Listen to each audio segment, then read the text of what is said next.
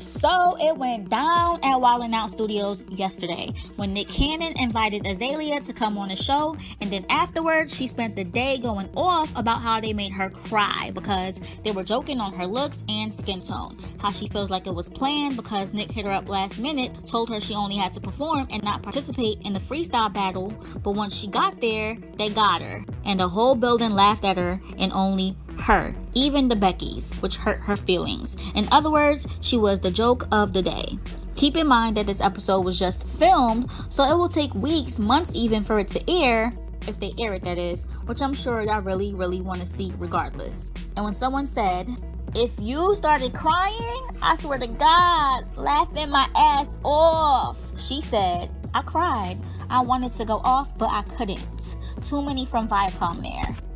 And someone else said, "I mean, it's a roasting show, sis. You're too smart to believe that you were just going to perform on Wild N Out and leave. Like, you roast everybody in the industry, and you thought they weren't going to get you? Come on, sister." And there's way more reactions where that came from, but she also went off verbally, so let's cut to there. Check it all out. What? I'm sorry. It's 2018. Like, the ugly black girl jokes is like, it's inappropriate. I'm sorry. You're not going to bring me out of my fucking element to bring me to Dusty in Atlanta to sit in front of some coon-ass niggas for them to sit here and call me ugly while they got this fucking flatty patty Queen Herbie reject looking on stage talking about Wakanda reject. Like, what the fuck is going on? No rapping, no resume ass flatty patty white bitch stands there and laughs. Like, what the fuck? Y'all niggas your fucking minds? No, y'all niggas must really be down here in the fuck warehouses sniffing meth and having too much sex. Y'all niggas are out of your finds. Atlanta niggas on Wild N Out are out of your cotton picking fucking minds.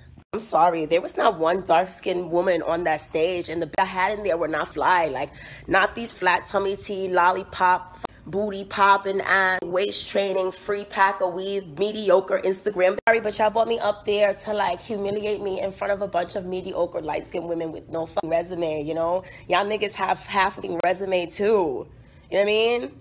But like if I was really up there and I was like, all right, y'all niggas all in Atlanta, y'all probably DL'd and and it's no shade. They be looking mad thirsty, like all in the cast members' faces. It's like, bitch, these niggas is only getting $1,500 an episode. Like, you should just like relax a little bit. Just like chill out a little bit, bitch. And it's like, the girls be so thirsty, they really think they be getting it. They be on the side of the Wild N Out t-shirts with their little, like, makeup tutorial look on, like, really thinking that they, like, they be thinking they in the spot. And I told the nigga, like, listen, you would never be able to bring Meghan Trainor on this show and call her fat. Why? Because there would be some other white nigga to cut your check off. Don't try to make fun of me because you could do it for free, my nigga. You know what I mean? Don't bring me out here and call me ugly in front of you.